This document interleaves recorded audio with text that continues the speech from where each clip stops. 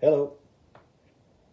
I went to a couple Comic Cons over the last couple weeks and picked up a pretty good haul of comic books, and just wanted to share a few of the covers with you guys.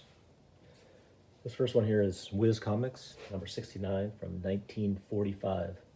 Cover artist is C.C. Beck.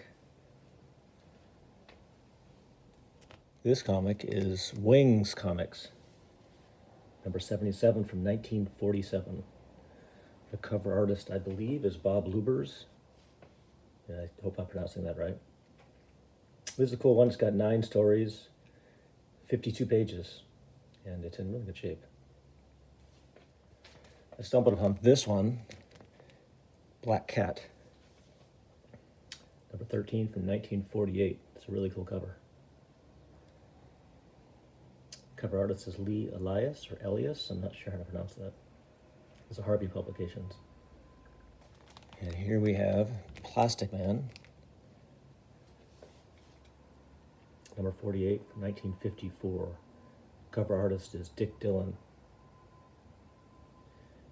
And this is Quality Comics, which later became part of DC.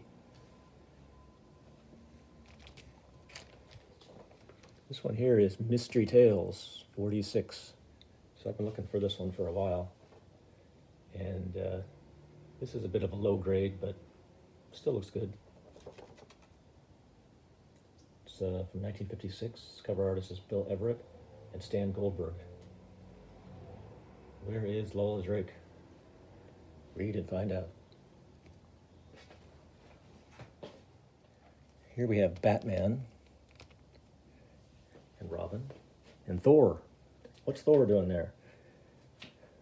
Number 127 from 1959. Cover artist, Kurt Swain. It actually says Kurt Swain, Stan Kay, and Ira Schnapp. So, of course, this is Thor before the Marvel Thor, when he was just a Norse god, and obviously not related, but pretty cool. Another Batman here. Number 138 from 1961. Cover artist is Sheldon Moloff and Ira Schnapp. Sea Beast. Who could deny a Sea Beast?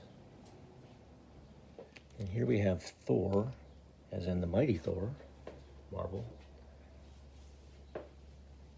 Cover artist, of course, is Jack Kirby. This is number 131 from 1966.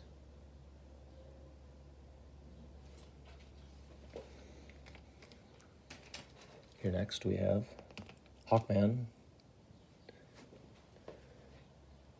number 20 from 1967. The cover artist is Murphy Anderson.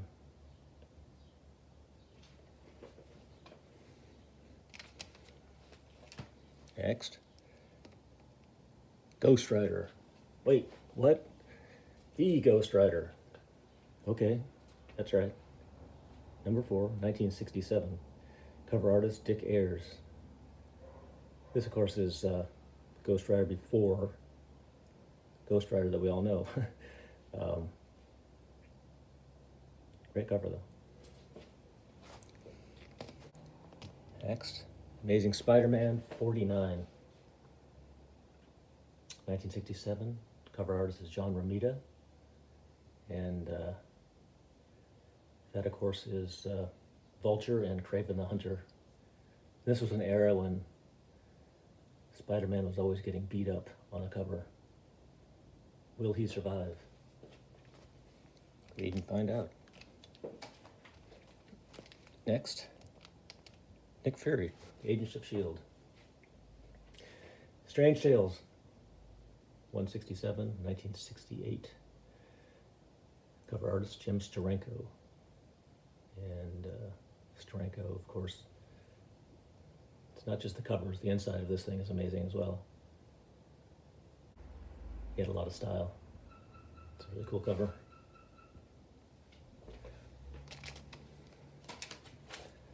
Okay, moving right along, we have X-Men number 44.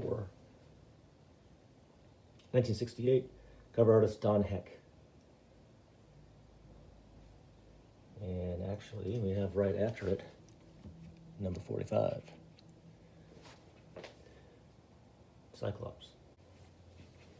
This was an era when Marvel was trying to sell more X-Men, so they were giving each cover sort of a different person, a different hero on the front. This cover is by John Buscema, and of course 1968. And last, but certainly not least, Swamp Thing. Number 9, 1974. Cover artist, Bernie Wrightson. That's a classic cover. Okay. That's all I have. So, hope you enjoyed it. Take care.